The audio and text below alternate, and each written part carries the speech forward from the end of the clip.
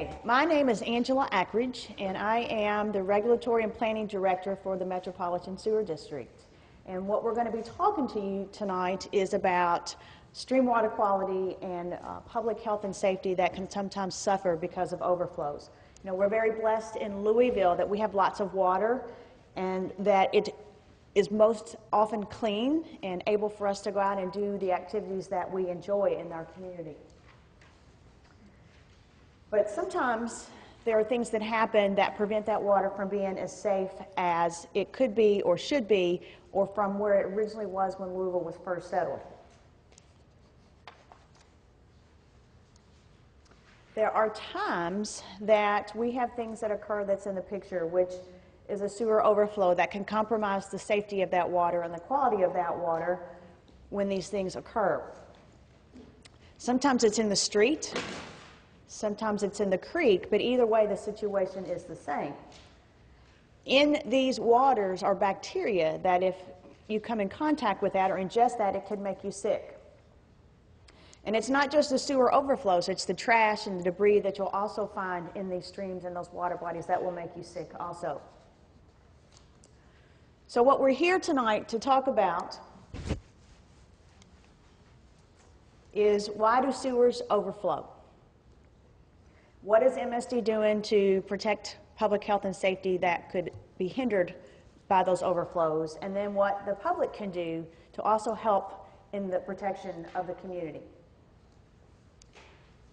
So before Louisville was settled, before we had westward migration, this was a naturally occurring land with streams and water that flowed out to the Ohio River or to Beargrass Creek. And it was totally clean, totally safe. And then this happened. This is an actual picture of Louisville in the 1800s, where when you have so many people crowded into an area without a lot of processes in place to deal with waste, waste finds a way out of the living space and into the common areas you can see here. And so it was pet waste and animal manure and chamber pots and garbage and anything that you can think of, it went out into the street. So when it rained, that would just be a cesspool that people would have to walk through. And that would be carried away out into the river or into Beargrass Creek. And this is the reason that sewers were built in the Louisville area. And so you can see some of the pictures here of the original sewers when Louisville was, at the time, only 43,000. And so now we're about 750,000. So we've grown tremendously. These sewers, by the way, are still in place. So what happens? So it rains, and we build these sewers, we carry the stormwater away, but it's also carrying that waste, because that waste is still out in the street. So now that waste has an even easier way to get out away from people, but it goes right into the Ohio River. Now this is before treatment of any kind, and so your first sewers were very crude. They did their job, but it was basically a creek with some whatever they could find, wood or some type of material that was built on top of that. But they did work, because what we saw is typhoid and cholera rates drastically decreased when these sewers were being put in. So it was eliminating the disease that would be around people in those types of situations. In 1860, when the Louisville Water Company was able to put water into homes and buildings, then we created more issues of the same. We had running water, but now we had to figure out how to get that waste out, because it was now coming in very frequent supplies. And so the chamber pot method doesn't seem like such a good idea anymore. And so we had to figure out what to do. Well, there's these huge sewers out in the street. They just so happen to be storm sewers that were there for rainwater, not wastewater. But they connected those homes and those businesses to those same pipes, because that's all there was. And remember where that was going. That was going straight to Beargrass Creek and the Ohio River. So now it's untreated waste that's going straight out to the river, because treatment didn't exist yet. And then here's one of the more advanced sewers that was built. Again, this sewer is still in operation. This was built at the time then when the Louisville was expanding, and we were not treating stormwater, we were just moving stormwater. So these big pipes were in place anticipating the stormwater needs that would come. And they still get used, and they still fill up in big rainwater events. So in 1948, the Federal Water Pollution Control Act requires that treatment plants go in place. But it wasn't until 1958 that the first treatment plant was actually built in Louisville, and that was Fort Southworth, or the Morris Foreman Wastewater Treatment Plant that's still in existence today. It's the largest treatment plant in the state of Kentucky, and it was built, but the sewers had to be to that. So if you'll notice that same big pipe that was there, that was the creek, and so all of the storm pipes that went to that, well, they had to put a smaller pipe in underneath that big pipe, and that would convey that flow to the treatment plant. So they had to put weirs in those pipes before that water would outlet out to the creek, and put a hole in the bottom of that pipe by that weir so the flow would come in, hit that weir, drop down into the pipe, and then go to the treatment plant for treatment. But that's only for sewage, because if you notice the size of those lines, the size of the line going to the treatment plant is smaller than the size of the pipe going out to the creek, because that was the creek. And so we knew that we couldn't treat the entire creek that was going through there, only the wastewater part of that. So what water couldn't go to the treatment plant went over the weir untreated out into Beargrass Creek or the Ohio River. Those are what we call a combined sewer overflow. That's how they became part of the Louisville sewer system. And every sewer system here east of the Mississippi River, these river cities, this is the same technology of how sewers progressed. And so this is a picture of different, a large CSO, a small CSO. There's about 100 of them still active right now along the Three Forks of Beargrass Creek on the Ohio River. So in 1955, the state of Kentucky bans further construction of combined sewers. We go to totally separate sanitary sewers for the household industrial waste, and totally separate stormwater systems for the rainwater that comes off the house and off the buildings and off the ground, and to move that away. However, the way that these were built and the time frames that they were built from 1955 to the 1980s, MSD was not in a position to oversee that. We were not the overseeing body, and so a lot of those were built without that strict oversight, and so they weren't built very well. The state also came in during that time and asked MSD to take over a lot of those systems that were built because they were failing. And so they needed someone to take those over and to help get them back into proper repair. So from 1985 to 2003, MSD extended sewers to all of Jefferson County, in essence. That is served. We extended those, and that meant taking over a lot of those treatment systems that were not built very well, that were failing in some way, shape, or form. And so this is what you see. You see cracks in the pipe. You see places where the pipe may have separated. A lot of these pipes were made out of old clay, vitrified pipe. So if you have a clay pot, a terracotta pot, you know that when it dries out, if you would even slightly nudge it, it could crack, and if it hits the ground for sure, it's going to crack and break. Well, it's very brittle, and the same is true of the sewers that were built out of the same material. And so as the ground moves, as you have freeze and thaw effect in the wintertime, and as you have root intrusion that goes and seeks the nutrients that's going to be in that sewer pipe, it's going to crack those pipes open, wedge them open as those roots grow, and then more and more water can get in there. The same thing happens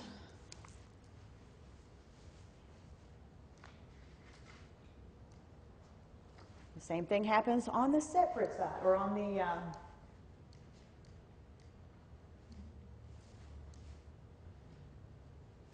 the private side of that. So MSD maintains up into the right-of-way, and what most people don't know is that the homeowner is responsible for that sewer pipe that comes from the house to the right-of-way. That's a private sewer that's supposed to be maintained by the homeowner or the business owner, whoever that is. And the same types of problems can occur. It's the same type of pipe. You're still going to have the cracks. You can have downspouts connected and sump pumps connected into that sewer pipe that aren't supposed to be there.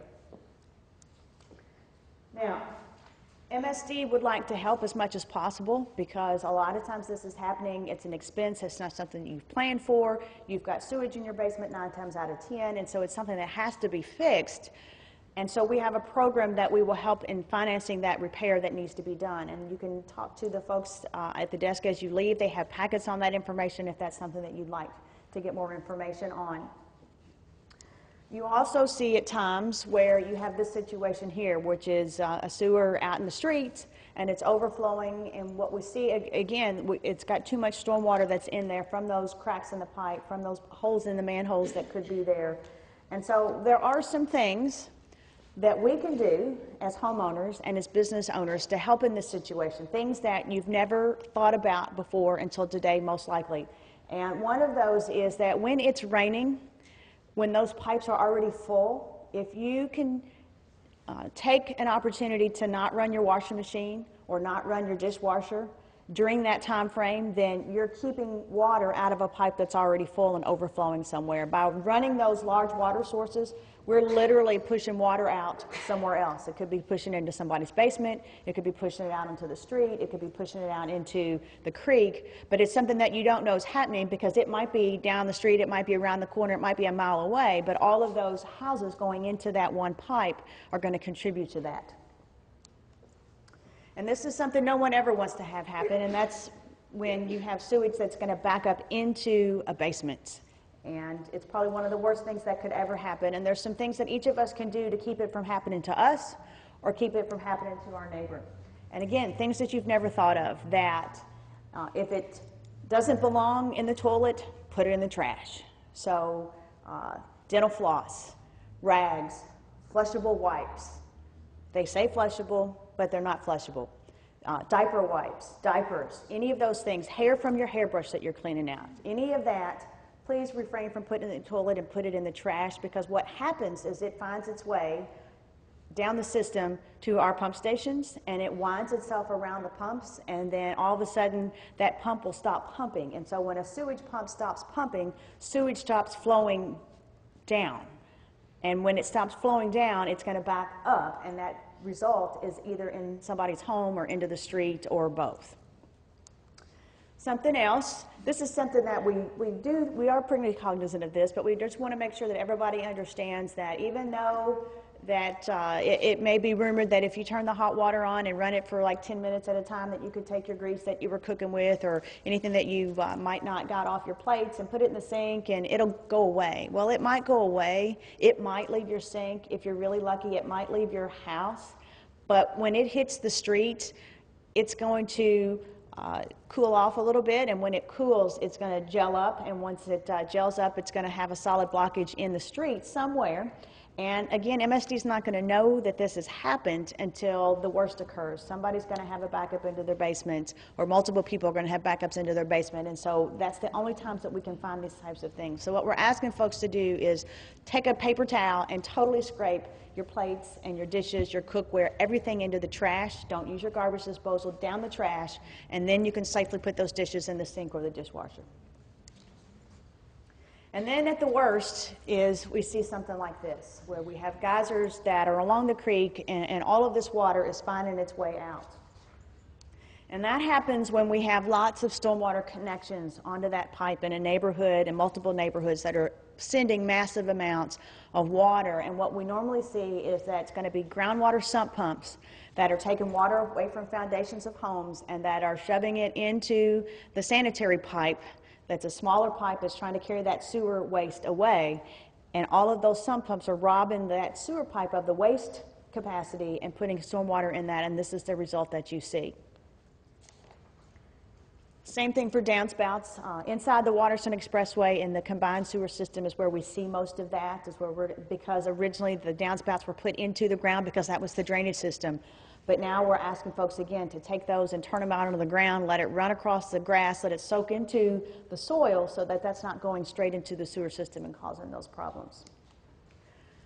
So the map that you see here is a map of the county, and the blue dots are the combined sewer overflow locations. So you see them along the three forks of Beargrass Creek and all along the waterfront there on both sides, the north and the west. That's the Ohio River.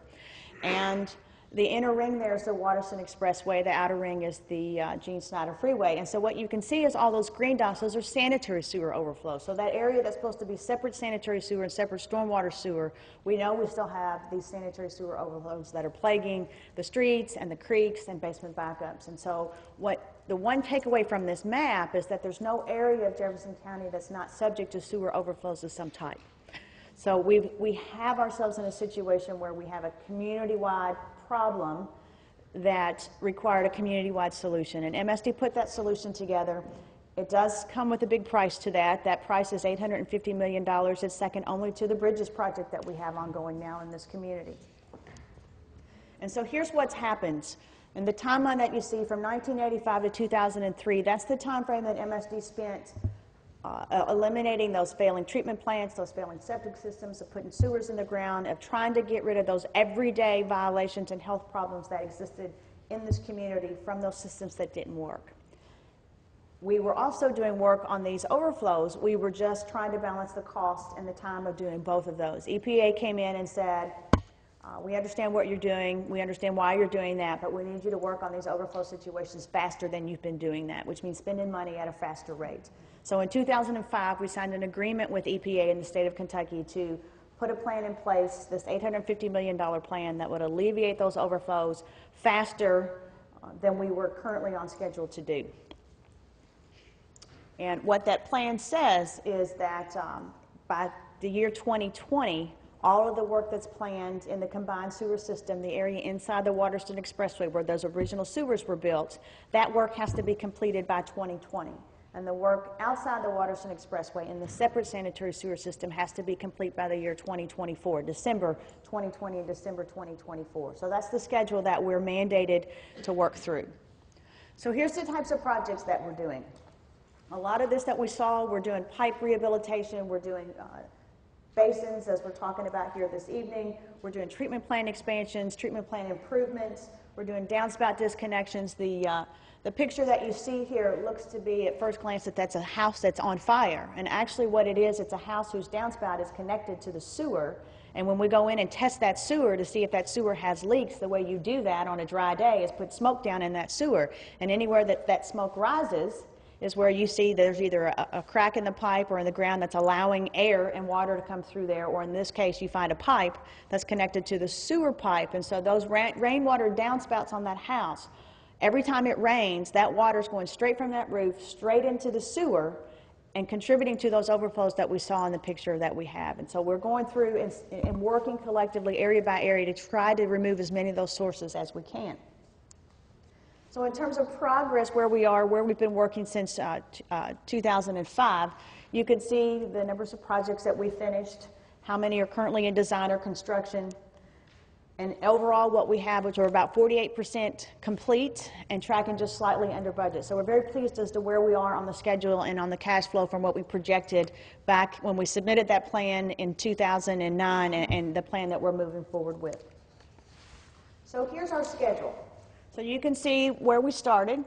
You can see there's two lines there. We actually submitted a modification in 2012 to EPA in the state of Kentucky that says we've been monitoring this area. We've been looking at the projects that we've got in place, the projects that we've been finished. We put more and more sewer monitors in the ground to actually understand what was going on, where that water was moving to, away from, and what the result was. And what we were able to do is modify some projects so that we could get that work done faster and at the amount of, about the same amount of money, but that we could also get more benefit. So we removed more of that bacterial-laden water. We removed it at a faster rate for the same price that we originally put forward. So we're very proud of that ability to do that. And the EPA and the federal government didn't ask us to do that. We proactively looked at what we could do to better protect the community and our citizens here, and so that's the program that we put forward. And so here's just the progress on the separate sewer system. That's where we started. EPA mandated that we start at the worst sanitary sewer overflow locations, those areas where 70% of the wet weather volume was pretty much congregated in those older neighborhoods. And so that's where those overflows started. It's a huge problem. It's a huge solution that's required. It didn't happen overnight. And so whereas it appears that that progress may be slow, it's something that's going to take some time, which is what takes us to 2020 and 2024. So let's talk just a little bit about rates, because we can't talk about $850 million without talking about the money that it's going to take to fund that. And as you know, it's not from taxes, it's from the rate base, it's from the air, it's from those of us, all of us that live here in Jefferson County, and money that we pay every other month through our water bill. That's where this money comes from. And so we had to put a plan together that would show how we would fund this. That was one of the requirements that the federal government had for us, is to make sure that we could pay for the work that we would be doing to alleviate this problem. And so what you could see up here is Louisville's rates, or actually that's the cost per sewer mile that we have for the work that we're doing. So as you can see, where we are on the low end of the scale from all the other consent decree cities in the area, that we're at least half the cost of other plans that we have going in this particular area. So when we talked about we're putting a plan that's cost effective and that's going to take as much of that water out, that pollutant-laden, bacteria-laden water for the cost, we're very proud of this cost that we have. And again, here, there's the cost that in terms of a rate per month that we have. You can see where we are in terms of the national average and the surrounding community. So we're trying very hard to keep that rate affordable, but maintain the schedule that EPA has required of us to have.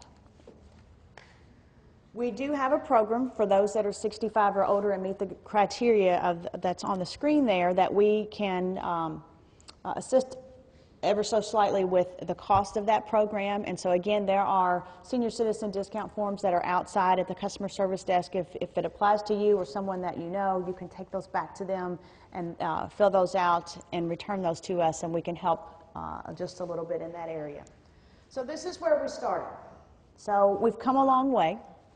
We've got a long way to go. We talked about there's two sides.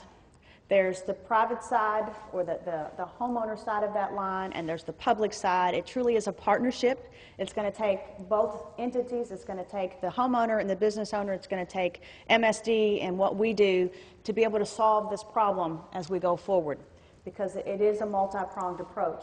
But what we'd like to leave here today with knowing that we can do this together. We can get community here in Louisville with all the water that we're blessed with, that it's safe, that we can enjoy this water, all the parks that we have, our kids can go safely play and recreate and not have to worry about the bacteria that might be in there.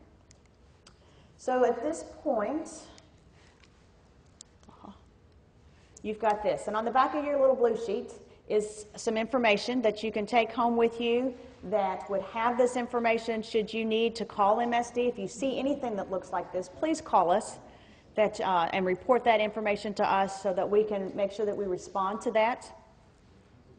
On the front of that sheet is your little quiz questions that you have. If we want to make sure we go through there, it says MSD's authority to perform sewer maintenance extends to the right-of-way. So that's that point where the public sewer and the private sewer meet. We'd like for you to avoid using the washing machine and dishwashers when it's raining, if at all possible. To not flush dental floss, hair wipes, not even wipes that say they are flushable. We didn't talk a lot about fog, but fog is fats, oils, and greases, so it's all the things that we cook with and that's going to be in our kitchen, or things that we want to make sure that we discard them in the trash and not put them down the drain. Sump pumps. If you've got a groundwater sump pump in your basement around your foundation, we need to make sure that those either outlet onto the ground or that they go into the storm sewer and not into the sanitary sewer. And we do have a program, again, where you can get information out of the desk that would help to correct that situation if that exists in your particular home. And then ensure downspouts go into the ground and not into the sanitary system. So at that point, if you've got questions, if you could kindly write them on the little sheets of paper that you were given, and we'll have somebody come around and we will collect those and we will answer those in between or at the end of the next presentation. There's a website here where you can get that information if you want to get more. It's on your little blue sheets, so all the information that we had here today. The transcripts of these particular presentations are all up there too, so you can see all the past presentations that we've done, all the materials that we've done. It will be there that you can go back there and see.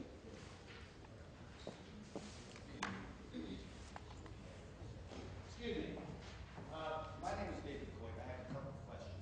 I appreciate, and I think the advice from people flushing grease and those kind of things is really important. I wish everybody got that in high school, grade school.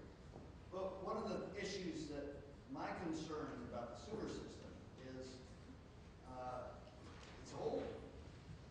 And we're putting Band-Aids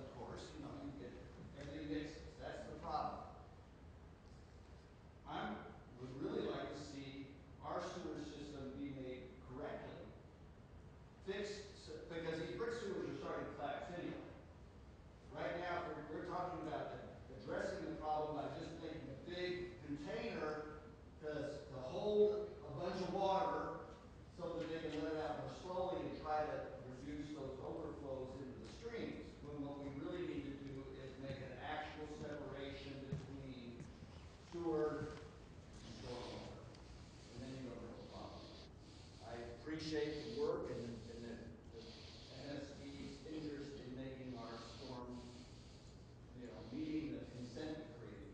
But I think those of us who have invested with the community really would like to see a fix that not only addresses the problem, but it's going to be around for the next 50, 75, 150 years.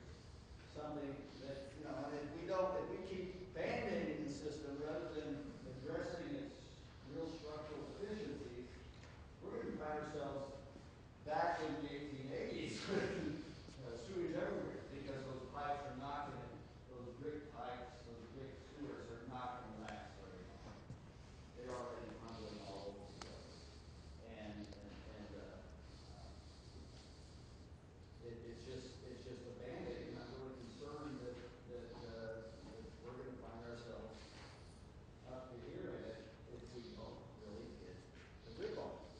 And that's my concern, and I really think that this community needs to have this discussion rather than thinking, oh, we're getting cheap on this consent decree. Well, I'd rather you get what you pay for. I'd really rather we deal with the separation of our stormwater and sewers so that we have a real fix rather than band-aids. That's all I have.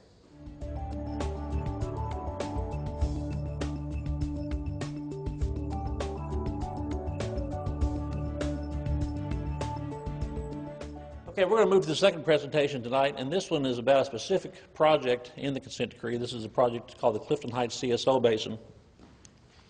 I want to do some turning around here because I lost my monitor here, so I need to be looking back at the screen occasionally. My name is Steve Emily. I'm the chief engineer for MSD, and we're going to talk a little bit about the necessity for this basin, the background behind it, a little bit of history about the area in particular, some of the challenges that we've got with this particular project. Starting off, if you've ever been to our Project WIN website, this is one of a series of projects that's identified both descriptively and on mapping that shows kind of a conceptual outline of what this is proposing. Not a lot of detail, and that is basically where we are today in terms of planning. So the bad news is that if you came here tonight looking for a lot of detail about what this is going to look like, we're not going to be able to share that with you. The good news is that we're coming out ahead of design on these projects so that we can get feedback from the public on the front end of the design, so that we're not getting pretty far into the design. We've already made some critical decisions that the community hasn't had an opportunity to input in. So we're getting out ahead of this. We do not actually have a design firm under contract to work on this basin. So the first thing we're trying to do on this basin and most of the other CSO basins in the system is to get out, identify the key stakeholders in the community, the surrounding neighborhoods of these basins, try to get as much input as we can on the front end before we move into the detailed design. So this gives you just a little idea of what that schedule looks like. Angela mentioned that all of the work in the combined system has to be complete by December of 2020. This particular project, by EPA requirements, needs to be in place by December of 2018. So we have quite a bit of time to work on this. It's not one of the larger CSO basins, so from that standpoint, we're not really pushed in a corner in terms of schedule, and we have some time to get out in front of this and have some active involvement with the community.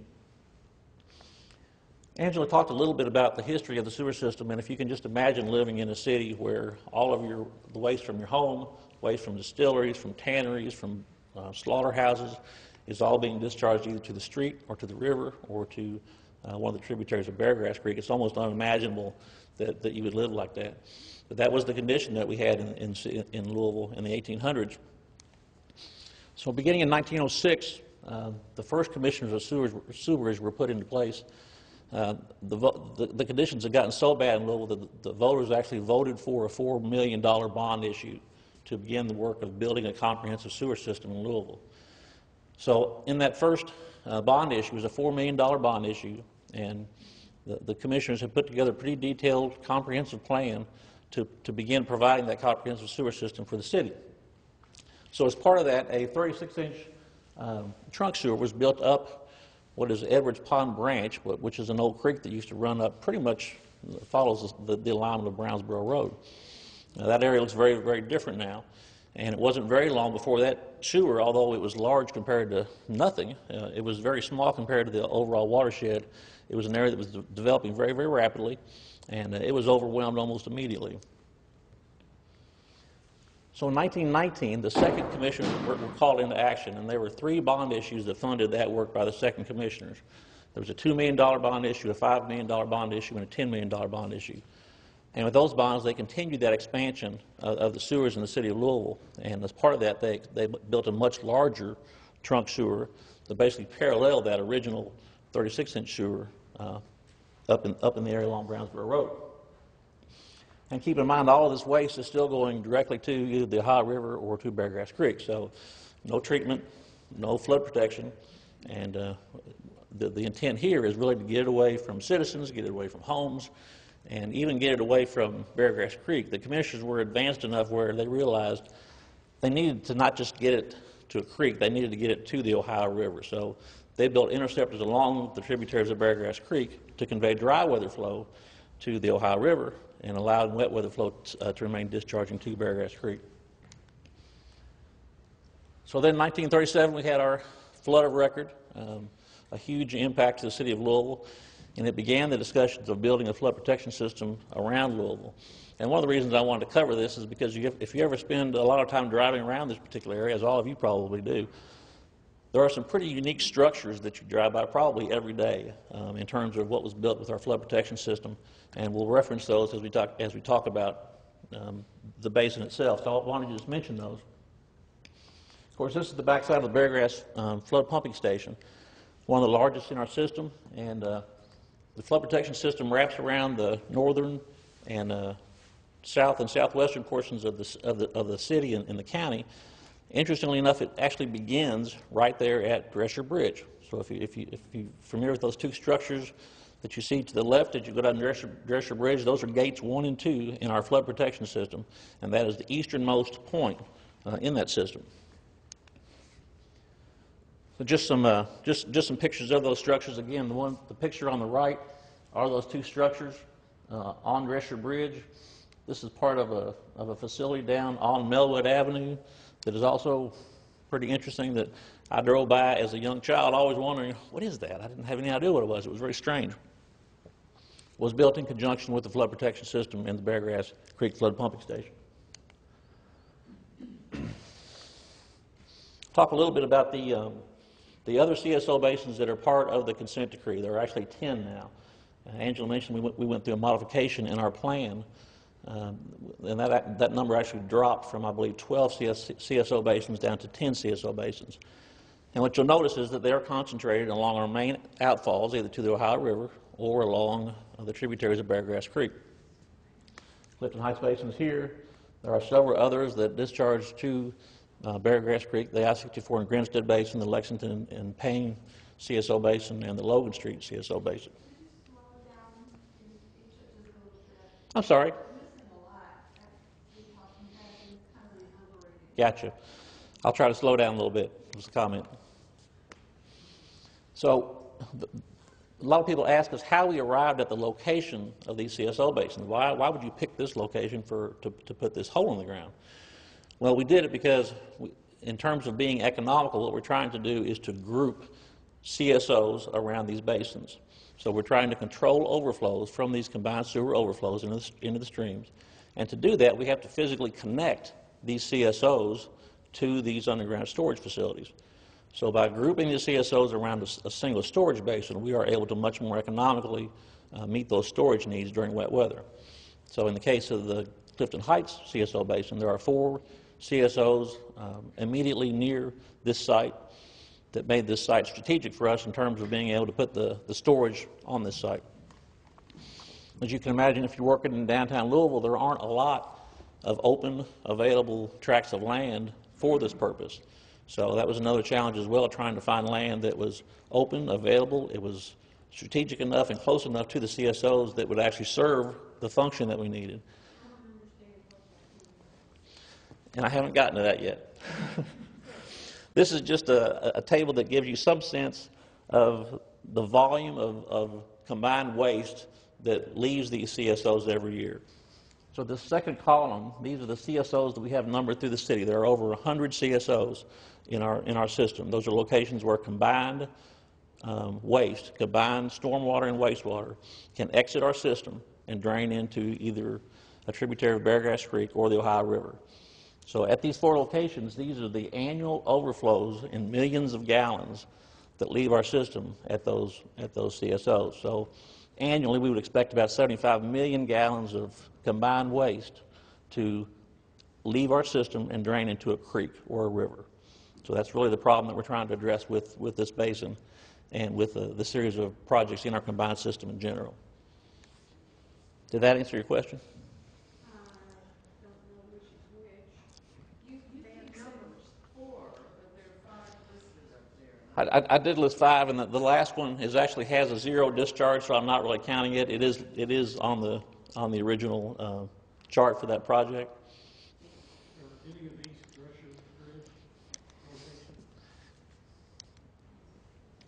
I tell you what, if we could hold questions, this presentation is pretty short. If we could hold questions until we're done with it, I'll be happy to address all those questions. I will make sure that we can capture the questions for the cameras as well. So again, this is just a schematic of what this basin might look like in terms of the footprint on the site there. As you may know, this piece of property is currently owned by Metro government. MSD does not own the property, so that's something that we will need to address with Metro government and purchase that property from them. But essentially what we're proposing to do, these are there's a CSO here, these blue dots are CSOs. So those are 2, and then we have one down here on Melwood, and we have one a little further down here on Melwood by the Beargrass Creek Flood Pumping Station. So those are the 4 CSOs that we're trying to capture the overflows from, direct to this basin to be stored. And then after the rain event stops and we have available capacity in our sewers, we can pump the sewage from this basin back to the sewers for treatment at our treatment plant as opposed to being discharged into the streams, which is what happens today. Please read the street names on that. We can't see it. We can't see it. This is Drescher Bridge, Okay. Brownsboro Road, Melwood Avenue. Here's our Beargrass Pumping Station. Did that get you oriented? Partly. What's the dotted blue line going below the storage basin? What's that? I mentioned earlier that there were 2 existing sewers that were built back in the early 1900s. Those are these 2 sewers. The blue line is the larger sewer that I showed you the pictures of. This salmon colored line is the smaller 36-inch line sewer. So those 2 sewers are still there. They're still in service, and those are the sewers that we're going to provide relief into the storage basin as part of the project.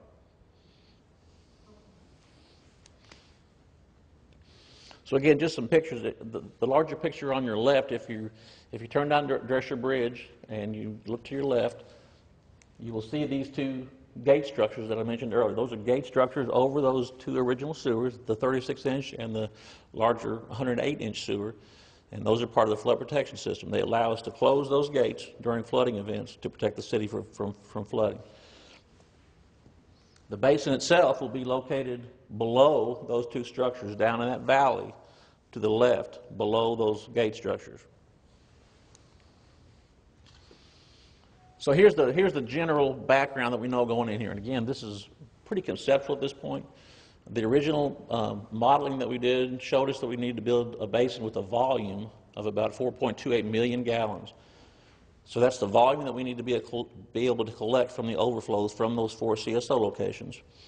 Now, as Angela mentioned, we continuously recalibrate those models. We have some indications that size is going to jump up a little bit. Nothing dramatic, but it's going to jump up probably above that 4.28 million gallons.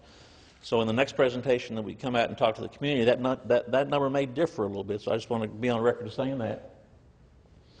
And our commitment with all these CSO basins is that you saw in the earlier slide that a lot of these CSOs discharge 20, 30 times every year. We are required by the consent decree to minimize the times that these CSOs overflow on a project-by-project basis. So for this particular project, our commitment to EPA is that during a typical year, these CSOs would not discharge more than 4 times every year. So we are capturing and treating about 95% of all of the combined waste in our system through these projects when we're done. I haven't mentioned cost yet, but this is, again, not one of the larger projects in our combined system, but it's still a $15 million project. They're very expensive. These are large, underground, cast-in-place concrete structures. They are covered, so all these will be covered and underground. They will have some type of a controlled building above them. It won't be a big building, but a building that's sufficient size to house all the electrical and mechanical components that need to be up above and out of the basin itself. But again, from a planning standpoint, we're not far enough along. We can't tell you exactly what it's going to look like. What we'd like to get tonight is input from the community about how we can make this fit better into the community, into your neighborhoods. How to make that property, which right now appears to be not used very often from a public standpoint, in ways that we can enhance the property through this project and make it more, have a better public use. So those are the goals. We obviously are doing this because we have to meet regulatory compliance with the EPA. That's why we're here. But we want to do it in a way that's respectful to the environment. We want to do it in a way that's affordable to our community. Angela mentioned that our efforts in keeping rates low. We spend a lot of time making sure that we are doing this as cost effectively as possible. I'd like to address the gentleman's comments earlier who spoke about separating our entire system. We could spend another 8 hours having that discussion. Separation of large systems as a whole is a task that would probably quadruple or more our sewer rates, probably more than that. So it's a huge initiative. Total separations of systems is not something that any large city anywhere in the United States would ever consider.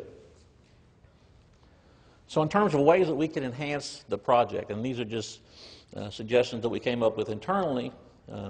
For instance, there may be a desire from the neighborhood or from the local community to have some type of a connectivity between Drescher Bridge and Melwood Avenue. That's something that we could easily consider and work into this project. It's a fairly large piece of land, and there'll be a large piece of the land that we will not use permanently for the project. So we want to get input from the community about how that remaining land might be put to a public use. We've discussed with some of these basins the possibility of even having the areas above the basins. Again, these are concrete below-grade basins that will have a flat surface on top of them. We're discussing with some of these basins the possibility of having some type of a grass surface on them that could possibly be used for some type of passive recreation uses. So those are things that we're willing to consider. We haven't made any decisions about that on this particular project, but those are things that we'd like to get some input back from the community. So real quick, just to touch back on the schedule slide, this is the same slide you saw earlier. We hope to make a selection this summer in terms of a consultant that will help us through the design of this project. So we're trying to get as much input on the front end of that as we can. Once we make that selection, we will be back out to the community to try to develop a stakeholders group to help us work through some of these issues with that consultant, with that design firm. So that's our current schedule. Angela may have had this in the slide, but we are interested in getting comments back from the public in terms of phone calls, emails, written comments tonight. Snail mail is fine, and we will all stick around for as long as we need to tonight to answer any questions that you all have.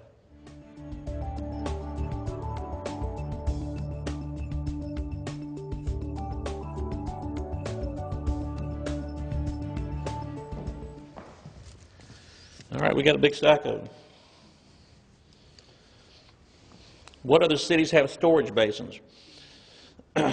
There's probably not a city in the eastern and southeastern United States that is not under a similar federal order to deal with SSOs and CSOs. So every city in the eastern and southeastern United States is going through the same thing. Angela showed you how we are meeting our obligations in a more cost-effective way. One reason that we're able to do that is because the commissioners, other cities are building large tunnels, underground tunnels, that are extremely expensive. And we are actually able to utilize the storage in these huge tunnels that the commissioners built in the early 1900s to meet some of those same needs. So the volume that we're building with these underground storage basins is really just pretty minimal compared to the overall volume that we're able to get as storage in our existing system.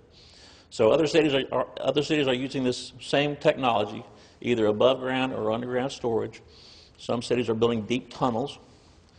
Separation is an option when you have very, very small systems. Once you get into a system of any size at all, that's not cost effective to do. So those are really the biggest options. You have to provide storage, you have to provide conveyance to a treatment plant, and if you take that approach, then you have to provide treatment at the treatment plants. So the on-site storage of the sewage is the most cost-effective way for us to meet the goals in Louisville. And again, by using the available storage in our existing sewers, the size of these storage basins is really pretty minimal compared to the storage that we're getting in line. So what is the capacity? If I may, the capacity of all of our CSO basins, is that? I think that was mine. I wanted to know the capacity of this one, but you answered it. Oh, okay, great. Basin life expectancy. Anytime we build a large civil works project like this, we would expect, they're designed with a life cycle of about 50 years. So Angela mentioned that we rely every day on sewers that are over 100 years old. We have some sewers that date back to the Civil War prior to the commissioners. So depending on the quality of the construction of the facilities, depending on the materials that they use and how well they're maintained, these facilities can easily last 100 years, but in terms of budgeting, we typically assume a life cycle of about 50 years. What is the time to install? We probably have we would need probably 2 construction seasons in order to build this facility. So I'm guessing it's probably somewhere between an 18-month to a 2-year construction timeline. So it'll be torn up for at least some part of that 2 years.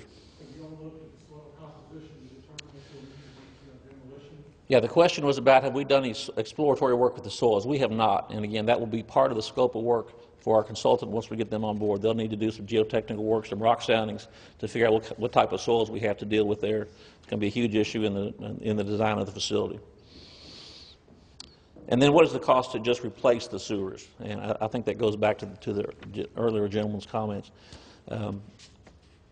It's almost incomprehensible from an engineering standpoint to do a separation or a replacement of our entire sewer system, nor would that necessarily accomplish the goals that we're trying to accomplish.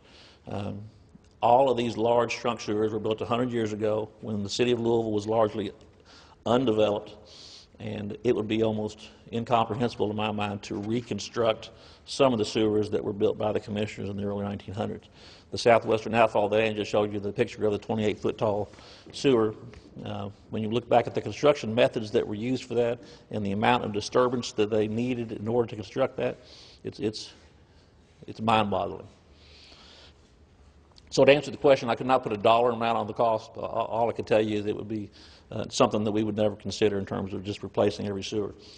Now, with that said, I will say that part of our consent decree involves how MSD maintains our system.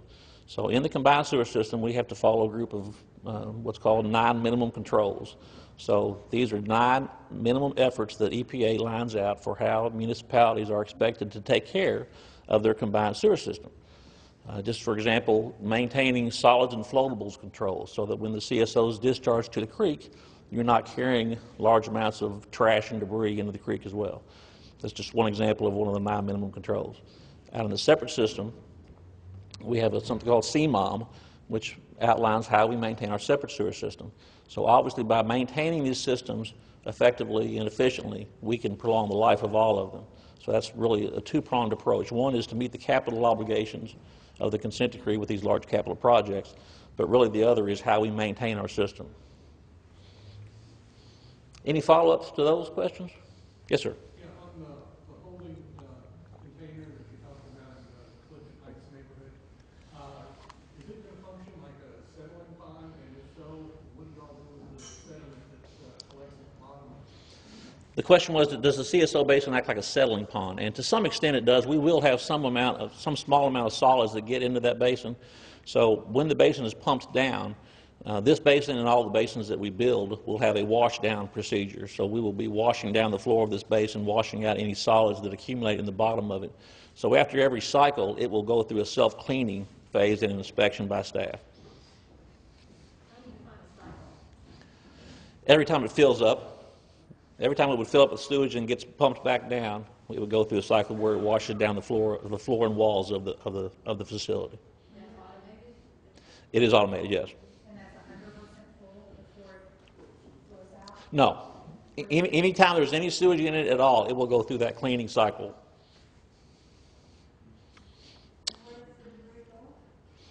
It is pumped back into the question was, where does the debris go when we clean the basin out? It is pumped back into the sewer system for treatment. So instead of going to the stream during wet weather, we store it, and then we pump it out when we have capacity in our sewers, and we send it for treatment. Where specifically, what's the route from that basin to? The route from this basin is that it goes down the hill across Melwood Avenue, in behind our Beargrass Creek flood pumping station, and eventually gets to our Ohio River interceptor, which goes down Main Street and around the entire northern and northwestern corner of the city for treatment at our Morris Foreman treatment plant. So all the waste in the combined system is treated at our Morris Foreman treatment plant. Okay, I'm going to go on with the questions here that I've got in front of me. Does the project covered Drescher Bridge? Not sure I understand the question. Okay, yes, this does, the basin itself is right below Drescher Bridge, so Drescher Bridge is involved in the work of it. What's the proximity off of the main road? How many, you know, just based on the design or your preliminary designs, how many feet off the main road? I mentioned those two gate structures that you can see from Drescher Bridge. So those structures would be right here and right here. So it would really be, the basin is expected to be kind of just below that structure to the right. I think what she's asking is how far from ground floor will that structure be located? Is it 100 feet? Is it 30 feet? Do you guys know what those numbers are? I don't have a scale with me or a map that I can scale, but my guess is we're probably talking somewhere in the neighborhood of 300 to 400 feet. Okay, I've got a question here. As you construct this, how much damage will occur to Drescher Bridge Avenue? 9th District will be building a sidewalk on the east side this spring and summer. So that's exactly the kind of feedback that we're trying to get both from the neighborhoods and from elected officials is what kind of other plans do you have for the area in addition to how can we make our project fit in better. There will absolutely be some damage to Drescher Bridge Road as part of this. And we typically include either reconstruction or at least a resurfacing of the roads as part of our construction contract. So we would want to encourage, to the extent that we can, any other capital improvements along that stretch of Drescher Bridge until we are done.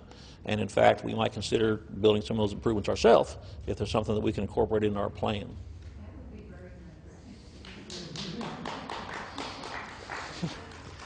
Will the road, Drescher Bridge actually be closed down or will it be closed down or? The question was, will Drescher Bridge be closed down? And refresh my memory, is Drescher Bridge a one-way in, one-way out? Okay. It is unlikely that we would need to close Drescher Bridge. We would certainly, closing a road, particularly one that is, I've been out here several times, it's busier than you would think it would be. So I would not expect that we would be closing Drescher Bridge for any extended period of time. There could potentially be very short periods of time where it might have limited access to traffic, but I don't think we would ever expect to close it. Does the people who live up on that hill, you only have one other way out? Right.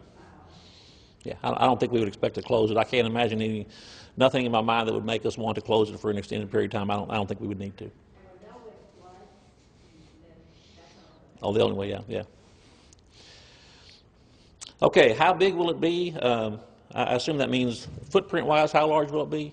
We won't know the final answer to that really until we get into a more detailed design. We can control to some extent the footprint of the facility itself just by determining how deep we want to go, for instance. This is likely going to be a facility that we have to pump out of, so we have the ability to minimize the footprint and go deeper if there's advantages to doing that, either from a construction standpoint or from an impact to the environment standpoint. Just based on how some of these other basins are being sized, my guess is this may be something in the neighborhood of 200 feet by 100 feet in terms of the dimension of it, and again, that's just a off-the-cuff guess, but somewhere in that range is what I would expect, I think. How many trees will come down? Pretty typical question. People are always concerned about trees.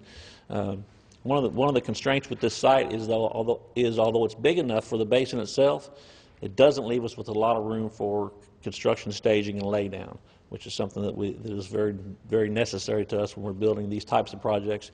Again, the contractor's going to be here for between 18 months and 2 years. He'll need a large area, as large an area as he can find, really, to lay down his construction and stage his materials. So my guess is that we will likely be clearing as much of this lot as we can. A lot of this growth is not necessarily the most attractive growth. A lot of it is volunteer, and my gut is that we would probably want to clear as much of that as we could and come up with a revegetation and replanting plan for those areas when we're done. What would it look like at the surface was a... I just have a quick question. Yes. If I'm not mistaken, there's a piece of new construction near that basin. Will any properties be taken, or when that home is built? I'm sure it's probably just 2 or 3 years old. I'm just curious. No, we will not be taking any residential homes as part of this project. What will it look like? This is something we won't know the answer to until we get a designer on hand and actually have some conceptual drawings put together. As you know, that lot really falls away pretty quickly from Drescher Bridge below those gate structures, and our basin will need to be up out of the floodplain. So what we will be creating, I imagine, is behind those gate structures, instead of having that steep drop off into the valley, we will be constructing basically a flat plateau in order to get that basin as we need it. So in terms of how we treat that aesthetically, if we put a grass surface back on it, if we fence it off and don't let anybody get to it, those are all issues that we'll work through as we get through design. We haven't made any decisions about that internally. I would hope when you all do this, you don't leave it bare concrete as a solar heat sink to heat the area, that you do put some sort of green covering over it. Yeah, the comment was about the heat island effect and the recommendation not to leave it a concrete pad. I can almost guarantee you that would not happen. What controls will be in place for release of odor? Next to trees, odor is probably our second biggest complaint, and not really a complaint as much as it is a concern. Everybody's concerned about odor. So we've built a couple of these basins that are open to the atmosphere that do not have a cover on them. We're getting ready to start construction of our first covered basin down at the Logan Street facility. If you've seen the demolition that's taking place on the old Metro Public Works site, that's where MSD will be building our first one of these CSO basins. So we are learning going into it to some extent about how we're going to treat odors. I will tell you that from our engineering standpoint, coming into the design of these in our original IOP, we did not feel like there was the need for odor control based on what we have learned from other communities. We spent significant times up in Detroit and other surrounding communities who have built many of these large facilities, and in some cases they've spent millions of dollars installing odor control equipment that they have never used, because this is such a dilute water, a dilute waste, and it is stored for such a short period of time that there is essentially not any odor from it. Now, that being said, that is something that's difficult for the public to believe, because we all know it stinks. So in the Bucha Basin project that y'all may have heard about, the large open air basin out off Produce Lane, we did agree to put odor control in at that facility, so that is operational and the odor control is in place. And I suspect with these CSO basins we will take a similar approach. We will have some type of odor control designed and installed at each one of these facilities. We do not know what that is at this point, whether it's a chemical feed or some type of a carbon treatment that just maintains a negative pressure in the basin. So, but my guess is there will be some type of odor control here, even though I'll be honest, from an engineering perspective, we're not sure it's necessary. If you all do install odor control, will you... I'm sorry, two people talk at the same time. Go ahead. If you do install odor control, is it a possibility you'll eliminate a top cover on this? No. The question was, would we eliminate this as a covered basin? No, there's nothing that would cause this basin to be open. This will be a covered concrete basin. Your question? Okay. So what happens when the CSOs overflows is the question. Well, our goal is when the CSOs overflow that they will drain into this basin instead of to the creek. So we have a huge benefits in water quality in the streams, and we can eliminate those CSOs discharging to the creeks and to the river. So the CSOs will overflow, the basin will contain that overflow volume, and when the sewers recede and we have available capacity in the sewers and at the treatment plant, we'll pump it back into the sewers for treatment at our Morris Foreman plant. I want to be clear about one other issue here. We are not closing these CSOs. So the over 100 CSOs that I mentioned in our system, we're not eliminating them. We're not closing them. We are not eliminating their ability to discharge into the creeks. What we're doing is minimizing the frequency by a great deal, the number of times per year that would have to happen. The fact of the matter is when we have some of these very, very intense storms that we have, the August 2009 event is a good example.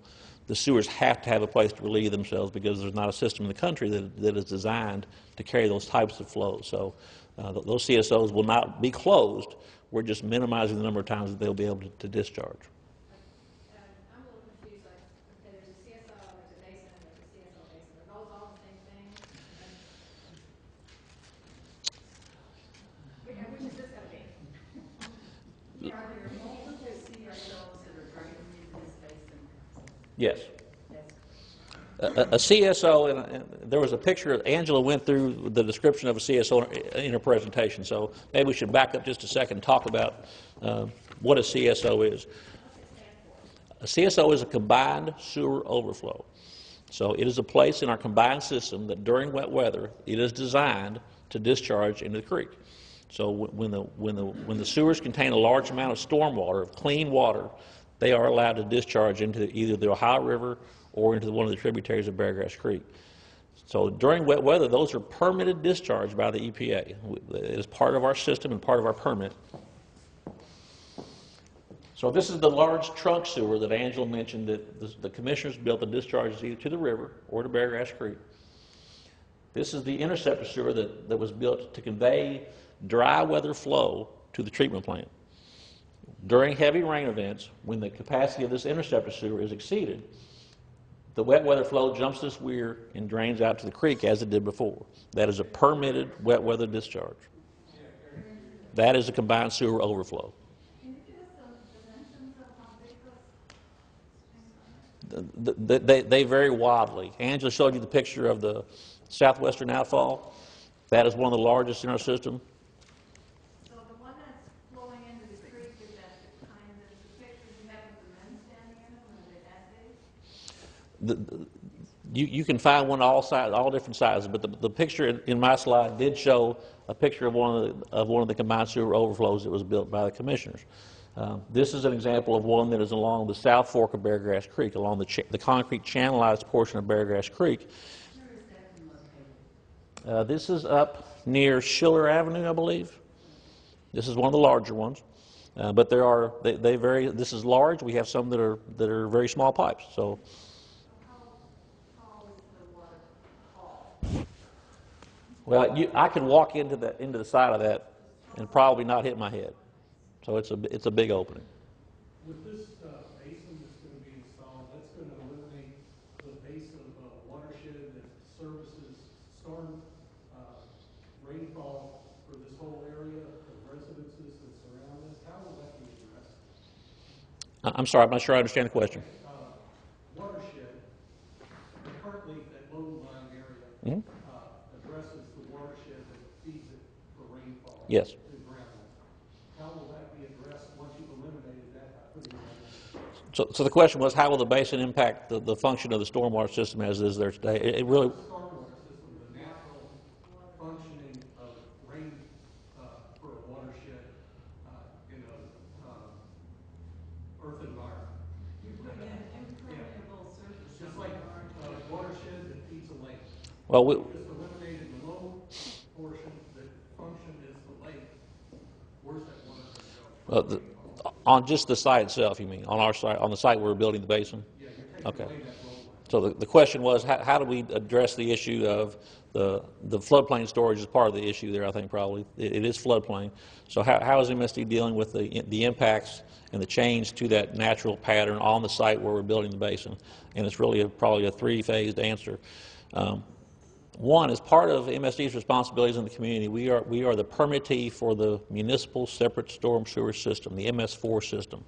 MSD administers that permit countywide, and as part of that, part of our latest permit, there is a requirement that any development that is over an acre is required to capture and treat the first 6/10 of an inch of rainfall that falls on that development.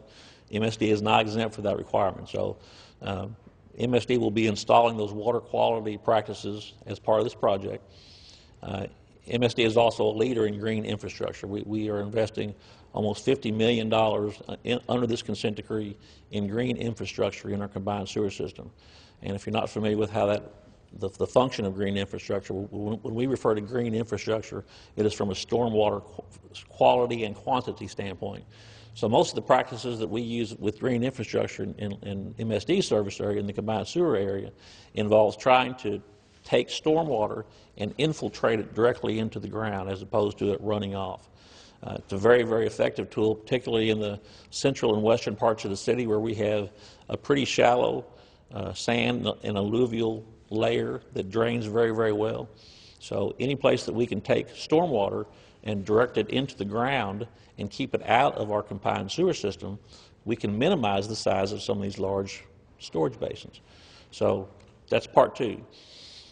I'm not talking about water coming through a sewer pipe. I'm talking about water coming from the sky. Yes. Yeah, and the water coming from the sky is how we will deal with the water quality issue through the MS4 permit. You're only We addressing it from the property itself, not the total watershed that constitutes the whole neighborhood. Correct. The question was, will the project help watershed or have any impacts on the overall watershed quality? It'll have a negative impact, is what you're saying. It will not have a negative impact. It will have a neutral impact at worst. But this is a The water, runoff waters from rain falling in yards that runs downhill now will be addressed with this project. I think the thing that we need to understand here is that it's a question about water quality and how the basin will or won't impact water quality in the watershed. This is a huge watershed. If you follow this watershed up Brownsboro Road, it goes almost up to the reservoirs, and so it drains a huge, huge area. So any one project in this watershed will have a negligible effect on water quality. MSD's goal and our desire and our commitment is that we will use practices to make sure that we will be responsible in how we restore this site in terms of water quality and vegetation. Yeah, this project will have no impact on how the remainder of this watershed functions during rain events. Why did you choose this location? The question was, why did we choose this location? And I tried to cover that earlier, but it's essentially a product of a couple of different things. One is available land, and two is the proximity of that land to the existing CSOs in our system. So this piece of property sits in the middle of 4 of these CSOs. So it is strategic from that standpoint in terms of us being able to get the flows from the CSOs to that basin. Most people have never been there do not realize it's essentially a wetland. I hike that all the time. Everybody above it is Belmont Bridge. Yes. And the majority of the time of year, you just drive the point, it's a wetland. So it's used mosquito proof ground. And the watershed for that particular basin seems small because of the cliffs and Right. that's essentially a site when the day bounds are. So as far as watershed, the water that is evaporated. Are you doing that or not? produced there by trees, Yes. large trees there, they should be maintained as much as possible to help mitigate that standing water. Yeah, the question was about wetlands. There's a couple of issues about wetlands and floodplain that we probably should mention. We have not done a formal delineation of this area for wetlands. That will be done as part of our design. If there are areas that the U.S. Army Corps of Engineers consider to be wetlands, and they are the regulatory agency for wetlands, not MSD, we would have to mitigate those disturbances to the wetlands. So that's one thing. The second is also that, as I said, this is just outside, the proposed location of this basin is actually outside of the area that is protected by the MSD's flood protection system. So it is a flood plain as well. Among our other duties, we are also the administrator for the local floodplain ordinance in Jefferson County. We are not exempt from those regulations either. So we will have to meet the terms of the floodplain ordinance in terms of mitigating for any fill that we place in the floodplain. So MSD is not immune from any of the things that any developer in town is asked to do, and this site will be challenging in terms of floodplain and possibly in terms of wetlands and other issues. I assume that the goal then, if you're taking away 100 feet by 200 feet of grassy absorbable area and replacing it with this big concrete basin, where those soils would have absorbed the rainwater they're discussing, your goal as MSD is to leave the balance of the area that you've impacted in a different manner, more with the bioswales or these other absorption techniques that are currently available. That's the way I'm understanding it. The question was, with MSD leaving this concrete tank, are we going to leave the rest of the vegetation intact? First of all, as I mentioned earlier, we are not going to commit on the front end that we will be able to maintain any of the vegetation on site outside the limits of the basin because of the space that we need for construction activities, for staging. We are also not planning on leaving this as a bare concrete lid, as I mentioned earlier. Our intent is to have this serve as some type of a green function, whether that is grass, some type of a prairie. We have lots of options about how we dress up the lid of this thing, but it will not be a concrete parking lot. So that is not our intent here, and that's not what we're proposing to do with the other basins in this immediate proximity. Let me use your mic. Let me borrow this. Take it. Okay. I think I can answer, don't go too far. I think I can answer one of these questions is about the area and what's draining to that. Here's the basin. Here's two inputs from these large sewers. So the question about the area and the water that's coming to that area and the water quality of that. Right now, everything is either going out to the creek through the stormwater runoff, or it's getting in the sewer and coming back out through one of these three locations that are here, going straight into this Drescher Bridge right here, or right here through this place here, and this is the old mucky black water that you will find there after rain events, and that's all that CSO that's coming through here. That's the result of all of that in the watershed. So when this basin goes in, it's going to take all of this that's coming through that area. A lot of it's coming straight from those homes, straight into the sewer, that's overflowing now. It's going to collect all of that, and it's going to hold it in this basin, and instead of letting it go out, it's going to put it into the sewer and send it back down to the treatment plant when the water succeeds and we can treat that. So in terms of the water that was making it, the storm water that is making it into the sewer, that was becoming sewer overflow, this will help. The water that's running across the land, that's going straight into the creek, this will not help because that water's not getting in the sewer. This is to take care of that water in the sewer. And yes, this is the low area, but this is where all that was going anyway and going straight out to the creek. So we are putting the structure in there and we're catching all of that and holding it instead of releasing it and putting it back into the system and take it to the treatment plant and give it full treatment later on. So to state it another way, you're not addressing the groundwater runoff. Is what you're not need to. We are not addressing stormwater quality in the entire basin. That's right. With a structure like that, taking up that many cubic feet of capacity, you could create a problem for the neighborhood surrounding it. From a stormwater perspective, no. From a rainwater, stormwater perspective, that water in that area that was coming through that creek is from the sky to the ground. that goes, yes, that's going in there. A lot of it is going, it's getting in the catch basins in the road. Those catch basins are connected to the sewer. That sewer goes to this creek. And so it's going to be transferred into this big hole in the ground. It's going to be held. It's going to be kept out of the creek. And once the storm recedes and there's flow capacity back in the sewer system and at the treatment plant, we're going to convey that to the treatment plant and be treated. Right now, it's running straight out to the creek and untreated whatsoever. So this is going to improve your situation. In fact, we've modeled all of this. We've modeled the water quality. We know the work that we're going to do is going to improve the water quality in this area of Beargrass Creek, along the river, everywhere else we're doing this. We wouldn't be doing this and spending your money, our money, if we weren't going to improve the situation. We are not, we can promise you, we are not going to come out here and leave a situation worse than the situation that already exists. Number one, we made a promise to the federal government, so we're also making that to you, that we're going to be able to do that. So, because I'm the one that has to sign for all of this, I certify under penalty of law, and so you can rest assured that that's not going to happen. Going back to the original question that you said, something on what happens when it's we this gas. What is it definitely take for this to fill up to the point where it can't take anymore? And then What happens when the basin gets full? There are times by our consent decree, by our agreement with the federal government, that we know and they understand that we will have rainfalls and conditions in our sewer that we cannot handle that volume.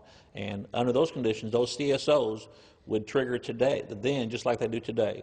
So during those times of heavy rain, when the volume of this basin is not sufficient to handle it, those CSOs will continue to discharge to the river and to Beargrass Creek. I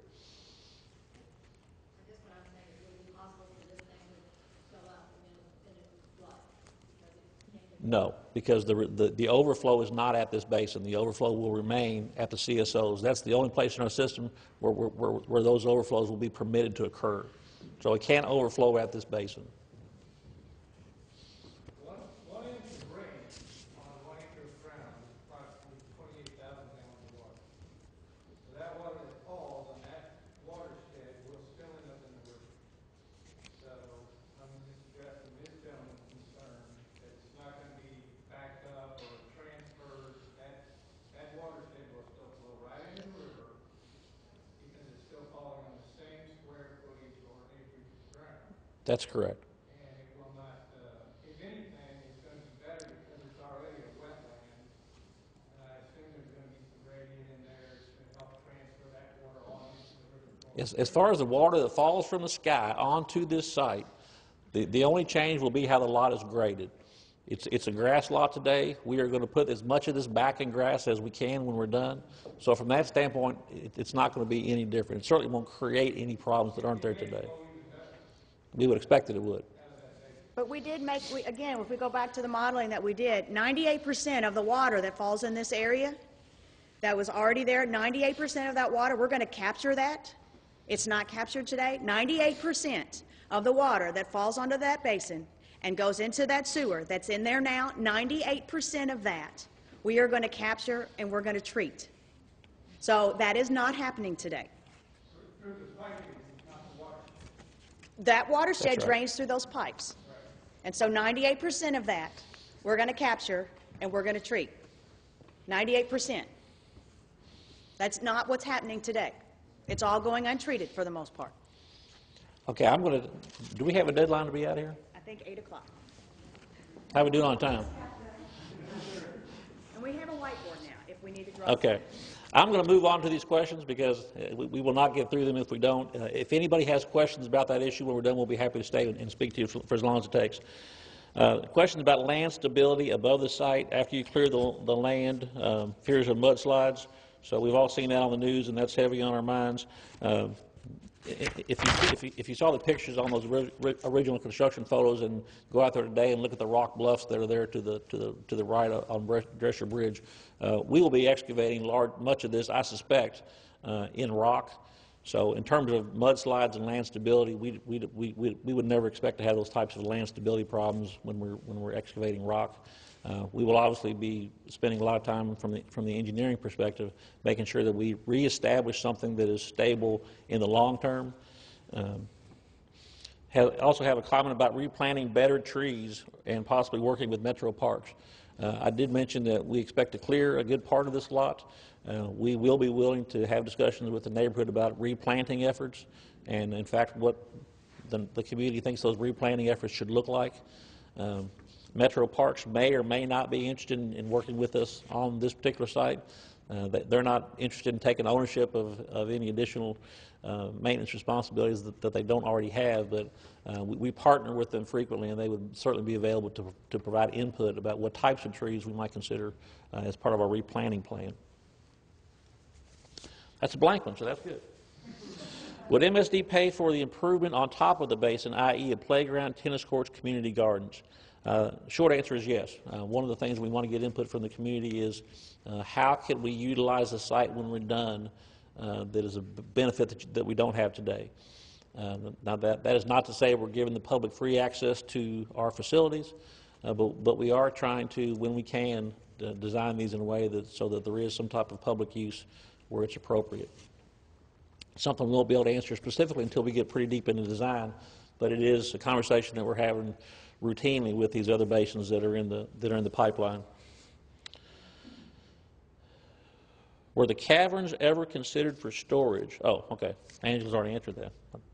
Oh, I assume the caverns you're talking about are the ones near the zoo. They were not, and they weren't largely because of the location. Again, the CSOs in our system most of them are miles and miles from the caverns, mostly on the northern and northwestern part of the city. So in order to get the flows from these CSOs, from these large sewers to the caverns, it wouldn't be an economical way to provide that storage, although it's a great thought. Please explain 2 slides of Clifton Height. Are those 2 specific slides we have questions about? Okay. What is the storage basin made from? Is it covered? It is covered. It will be made of reinforced concrete, we expect. How much ground cover will be on top of it was the question, and the answer is we don't know. A lot of that will depend on what we actually want that surface to look like. If we just want grass to grow, then we may not need a lot of dirt, for instance. Depending on it's really going to depend on what that use is. Target completion date, I mentioned earlier, is the end of 2018. Are other basins mentioned this close to residential or business locations? Yes. These basins are scattered throughout the community. I showed you the CSO basins on one of the slides in my presentation.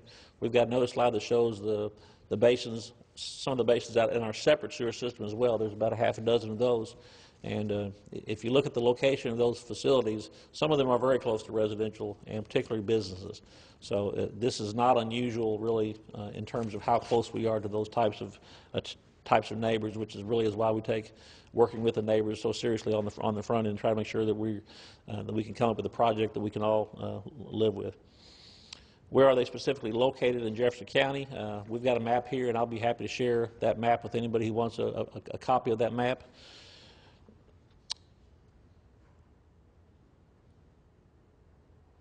My presentation mentioned that there were 6 properties affected by this basin. I think what we're trying to indicate is really just the adjacent properties that we're going to be working around. I think we will only be acquiring a single piece of property from Metro government in terms of what MSD needs in ownership to build what we're building. Does the engineering plan address potential impacts to the area properties and structures if structural integrity of the storage, including earthquake? So the simple answer is that there are design standards that, from an engineering standpoint, we have to follow in terms of how structures are designed and what they have to be able to stand in terms of seismic activity, structural loads, dead loads, live loads. So all that will be part of the design process and will be done by a licensed engineer in Kentucky. How will you vent this project? That's a great question. If you can imagine a great big hole in the ground, imagine this room filling up with water at a pretty high rate. We're displacing a large amount of air when that happens.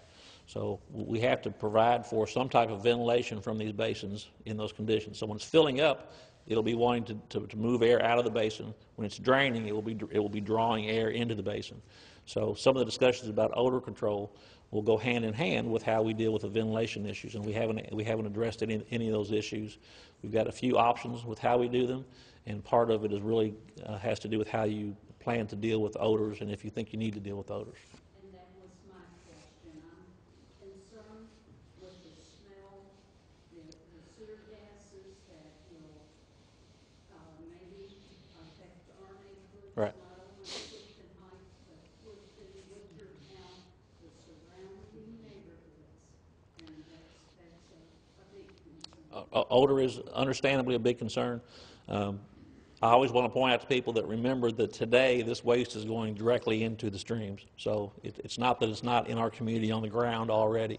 We are simply storing it for treatment. So from that standpoint, that damage is occurring today. And if you don't smell it today, I'm going to assume you're not going to smell it when we're done, but we are going to take every measure to make sure that this basin will not contribute to any odor problems that are in the area. Well, sometimes you can smell the sewer gases coming From the sewers. Yeah. Yeah, and there's, yeah, there are areas in the county, really anywhere in the combined system, although a lot of the catch basins that lead to our combined sewer are trapped, just like your sink is trapped or your toilet is trapped. Not every catch basin in our system is trapped, and not every fixture is trapped. So it's not unusual to be able to get odors from the sewer system. Again, what we will be looking at in this particular issue is how it relates to this specific project, and make sure that the odors coming from this project are not a problem. How do you vet some of the other ones that are currently in operation? Well, the ones that are, the question was, how do we vent the ones that are in operation? The ones that are in operation are actually open to the atmosphere. So they don't have that issue. They're vented naturally to the atmosphere because they have no cover on them. The first one that we're actually moving to construction with is the one at Logan Street.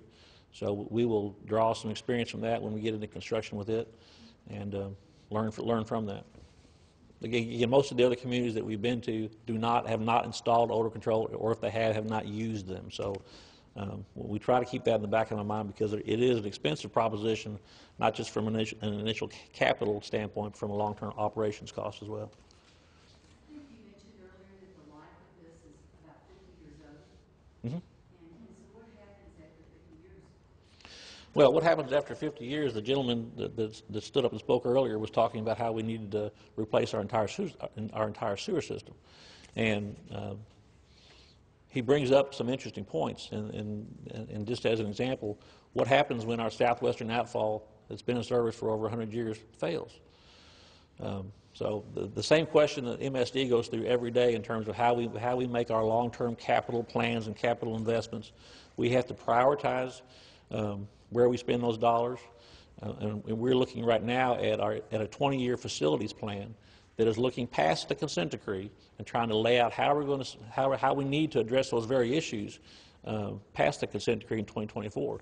We recognize that we have an aging system, particularly in the downtown area, that will need attention. It needs attention today. But we are not, while we're trying to get through a federal consent decree, an $850 million burden on our ratepayers, we are not going to aggressively begin spending another great deal of money on those systems while we can still maintain them and use them. But it's a great question, and it's simply a matter of how much capital we have coming in and how you prioritize those replacements.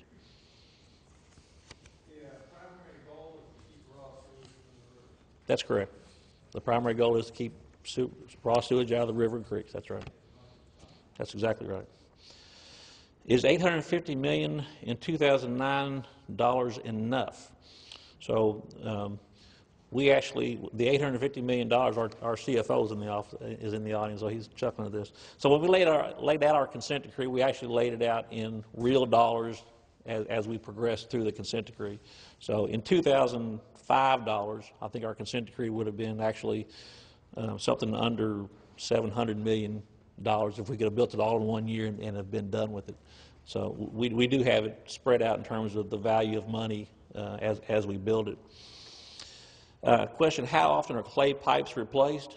The simple answer is that we inspect our system on a pretty aggressive schedule right now. We inspect every stick of pipe in our system every 10 years, which may sound like a long time, but it's a pretty aggressive schedule that we've agreed to as part of our consent decree and as part of those obligations to maintain the system. So we have a pretty good sense for what the condition of most of our infrastructure is in terms of our pipes. So by doing that, we're able to prioritize which pipes need to be replaced and which ones first. So it helps us lay out our capital expenditures. From a practical standpoint, many of our facilities will be in service to failure. I mean, that's you don't want to necessarily plan for your system to act that way, and we would love to get further out ahead in terms of capital investments and replacements of our sewers. But you'll see a street somewhere in downtown Louisville torn up almost weekly because of an emergency repair that MSD needs to make because of a failure that's occurred. That failure can occur because of an adjacent water main that might have leaked. Anytime a water main breaks downtown, it typically impacts our sewer system. Some of them just fail because of age. We have a lot of old brick sewers in our system, and they will not last forever. So our goal is to maintain them and leave them in service as long as we can and get the benefit out of them by maintaining them. When a site fails, do you all put back a combined, or do you separate it at that point? The question was, when a site fails, do we separate the sewers or do we put back what was there? The short answer is we put back what was there, because these are typically point repairs. They're single points of failure in the system, and it doesn't allow you the opportunity to do any separation. You simply have to fix what was there prior. Can you explain a specific project that helped to reduce the SSOs in the first older areas? For example, did MSD create a big catch basin or something else? We did a tremendous amount of work, as Angela said, in the early years of our consent decree out in the separate system. Anybody who's familiar with the Beechwood Village area, we had we had four areas of town that were called the Big Four SSOs. There were 4 areas in our separate sewer system whose annual discharges made up about 70% of our total annual overflow volume in our separate sewer system. So the EPA targeted those areas first. They mandated that we fix those problems first. So the work we did in Beechwood Village, we built several large interceptor sewers and storage basins in the Heights Lane area that eliminated the other 3 areas, the other 3 of the Big Four SSOs. So we've done virtually any type of work that you can imagine. From in the Beechwood Village area, we were inside every single home, basically replumbing the homes and rebuilding that entire system from the sink to the mainline sewer.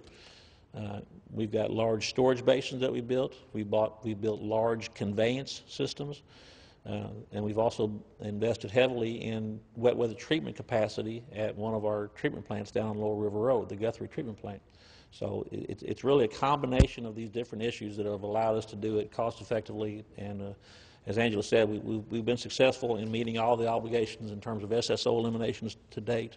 We're on track schedule-wise and slightly under budget, so we're very happy there. Does MSD pay for the homeowner to remove downspouts or sump pumps? Angela had on one of her slides, she didn't talk about it a lot, but we do have a program called the P&P program. It's a plumbing modification program. So if you have a history of sewer backups in your home, we have a program that will pay 100% of the cost of installing a backflow prevention device in your basement that will keep the sewage from backing up in your house. Now, hand in hand with that, if you have a sump pump that's connected to the sanitary sewer, it would be disconnected by that same effort. In terms of paying for downspout disconnections, we did have a pilot program going for a short time that encouraged property owners to disconnect downspouts, and we contributed toward the cost of that. That pilot is over, but we are looking at introducing some language into our rates and rentals this year that would bring that program back to life district-wide within the limits of the combined sewer area. So it is something we're interested in doing. It's something that's very inexpensive to do and allows us to get face-to-face with customers and talk about what some of those issues are. Most of the work that we're doing in basements in terms of eliminating sump pumps is on a voluntary basis at this point. So the more time that we can get with our customers and talk about some of the issues that's happening on their property, the better off we'll be. What are the high-tech techniques that Atlanta is using? Is that a joke? They're going to jail. That's what they're doing. I don't know that there's very much high-tech about Atlanta. I don't mean to down what they've done. They've invested a huge amount of money in rebuilding the sewer system in Atlanta and creating some of the large, deep tunnels that I've talked about. Built some huge treatment facilities. And if you look at the national rates for sewer, Atlanta's on the far right side of that. I mean, they're probably 4 times what MSD does in terms of what their homeowners are paying for sewer rates. So I would not hold Atlanta up as a stepchild of, this is how you do a consent decree, because that's not where we're going. How can I find out exactly which CSO on my property drains to? How many CSOs would a Clifton Heights CSO basin serve? So as I mentioned, there are 4 CSOs that the Clifton Basin serves. If you want to see someone after about your address, if you want to give us your address, we can tell you specifically where your property drains to, which CSO catchment that you're in. And it's a pretty interesting exercise. If you haven't been through it, it's something that's useful to know.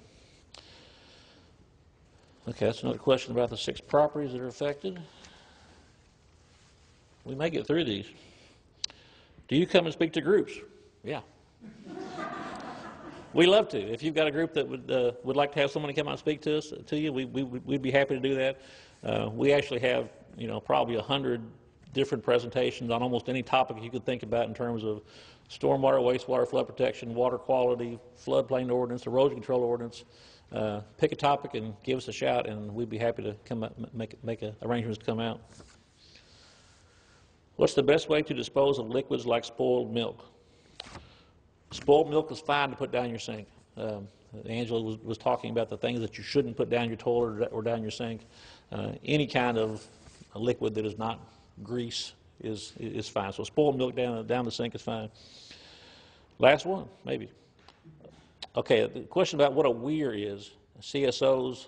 Okay, so I think we've explained the CSO. Does everybody understand what a CSO is at this point? So a weir is essentially just a fixed gate, if you will, that controls the elevation that the combined sewer can back up before it overtops the weir and goes out to the sewer. So Angela mentioned the wall or the dam that's built inside the invert of that old large trunk that forces the dry weather flow into the pipe that goes to the treatment plant. So only during wet weather, when you have large flows coming down that large trunk sewer, will that flow jump the weir, go over the weir, and go out to the river. Does that make sense? Maybe. Any other questions? No, you cannot take the clipboards home. Those are your rates will go up if you take the clipboards home. Yes, sir. You have additional locations other than this one, like along Lexington Road. Uh-huh. What are your plans for those areas at this point? The map I showed earlier did show the location of the other proposed CSO basins. So the ones that are in the immediate vicinity of this are the one behind Jim Porter's. That's the one we call the I-64 and Grinstead Basin. There is a proposed CSO basin on or near the old River Metals site. We call that the Lexington and Payne Basin. We have the Clifton Heights Basin. We have the Logan Street Basin that is going to construction this year. Is that the only ones in this immediate neck of the woods? I think it is. Yeah, specifically I'm interested in the Jim Porter site and the River Meadows site. Yeah. Anything particular about those sites? Or? How far along are those? Are those going to happen soon? Both of those have completion dates of December of 2020. So we have pushed both of those out to the very end of this obligation in terms of our work in the combined sewer area. We are actively working with a group of stakeholders in the 64 and Grinstead area to try to use some techniques that would allow us to shrink the size of that. That basin is not going away. It's still going to be a relatively large basin. But it is on track. We're going to have some other work done, we hope, in that watershed prior to going to construction. But it's, again, both of those completion dates are in December of 2020. Yes, ma'am.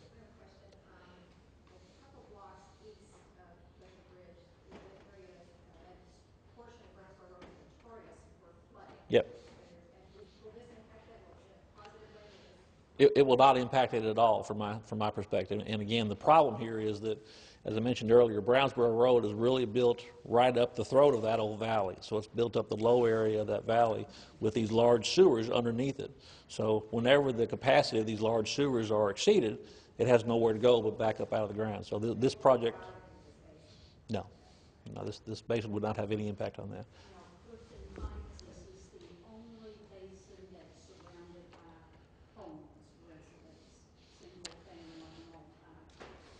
The question was, is this the only basin surrounded by residential?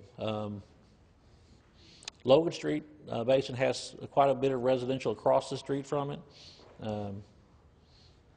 Every one of them is going to be a little different. Some of them are completely surrounded by commercial. This is largely surrounded by residential, and some are a mixture of both. One of the basins is proposed in Shawnee Park. So we've got a lot of different stakeholders and a lot of different situations to work with and try to make sure that we can fit these in accordingly, basically with what the neighborhood, the characteristics of the existing surroundings are. So there's some challenges, there's no question. Yes, ma'am. Earlier she was talking about all the things that cause the pumps to fail, all the flaws and all that. Will this have pumps, and will that be? we expect that this will have pumps. We won't have the final answer to that until we get into the detailed design, but most of these facilities are designed so that they will fill up by gravity, and then we will pump them out when we need to drain them.